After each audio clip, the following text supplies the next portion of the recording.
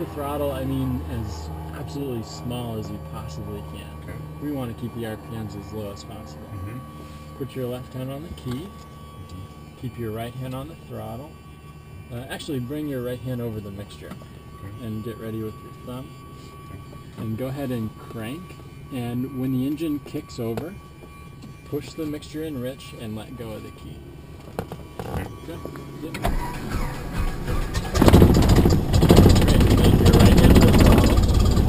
Look right here, and increase the throttle just a little bit. We want to keep it below 1,000 RPM. Excellent, great. Just hold it right there. We'll lock it up. Excellent. That was the best first start I've seen. Okay, and then we look over. We check our oil pressure right away. Okay, and that's good. All right, we can move on. Turn your alternator on. Down there. And then move right back under the avionics. Turn those on. Then we can put our headsets on.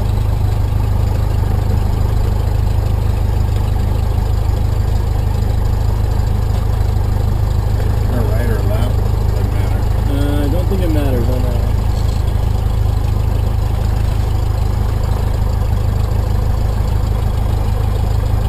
Check everybody good? Yeah, gotcha.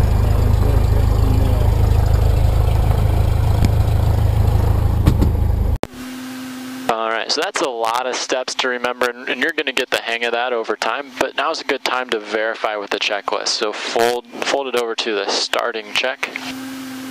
So we've done that. Now with the starting, we've done the master beacon throttle mixture. The yellow is the priming procedure. We did that. We cleared the area, turned it on, put the mixture in, we checked the oil pressure, we checked the amps, we put the throttle below 1,000, turned the avionics on, and that's where we stopped. So now it talks about mixture, flaps, and ADAS. So mixture, what we do is we lean it for the ground. If you go too far, the engine will shut down. That's about as far as you can go, right there. So what I do is I just bring it right back, just like that. Let's go ahead and push it in and then bring it back like I showed you. Whoops, I'll have the brakes here. Sorry. Alright. Perfect, great. Alright, then come over here and bring the flaps up, please. Great. Alright, good job looking over left and right on your shoulder, making sure it comes up fine. Good, alright, so that's pretty much the starting checklist. Now we're starting to figure out, hey, which runway do we need to use, where are we going to go on the airport, and the way we figure that out is with the last item on the starting engine. What we do here is I just do another foil just to make sure, and then it'll lead us to the radio. So if you want both shut off in, trim, you know the drill, mixture back, throttle is good below 1,000. Our appropriate lights are on. Indeed, we can turn our taxi light on actually. Good, and then during the day on the ground, I like to put my strobe lights on actually, especially when it's kind of foggy or a little misty. Okay, taxi strobe. Good, circuit breakers are in, engine gauges are looking alright, temp will come up. I have nothing to do over here. Now we come from the top to the bottom on our avionics stack, and then we'll come over here. So first of all, press that, says OK. We do not keep the database on this one current, we keep the database on this one current. Okay, notice it says 80 miles. So double click, ring down, 1, 2, it says 20. Good, just a little bit bigger view of where we are. Okay, and we'll skip this, we'll come back to it. Now let's see, this is our weather frequency. I'll explain all of that later. But this is COM2, notice it says COM2. It's worn off right there. Go ahead and press that. And we will listen to the altimeter setting, and then we'll set the altimeter setting in 3 places. But go ahead and press that. 5-3 Zulu. And watch me write it down here. Visibility 10. Sky condition clear. Temperature 09 Celsius. Dew point 06 Celsius. Altimeter 3018. Aurora State Airport. So that's the weather. So go ahead and press that one again. Great. So the wind is calm. Calm wind runway is runway 35. So we set our heading bug to 350. It's already there, right? That's the runway we want it to use. Okay. Good.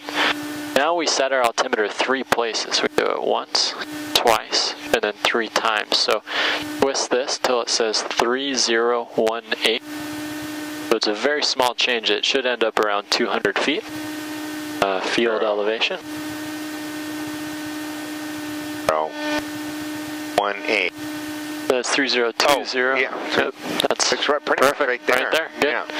Okay, and then come over here with the little knob, 2 clicks to the left, and it should be 3018. Counterclockwise. There you go. Perfect.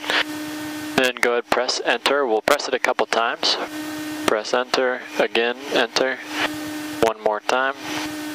Now we check the database. So the database is expired, so I'll change that today. That's just for flying in the clouds with the GPS. And press enter one more time. On this one, we set the altimeter and press enter 4 times. Then we come down here. This is our autopilot. We use the little knob, 2 clicks counterclockwise for 3018. And we just leave it. And it goes on its own. Okay. Excuse me. All right, so let's verify with our checklist again that we've done everything with before starting check.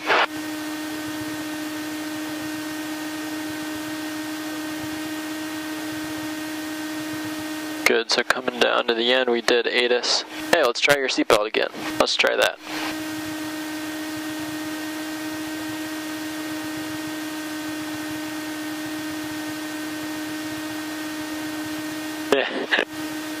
That's gonna be a tough one, man. All right, we'll wait for it till we go over there.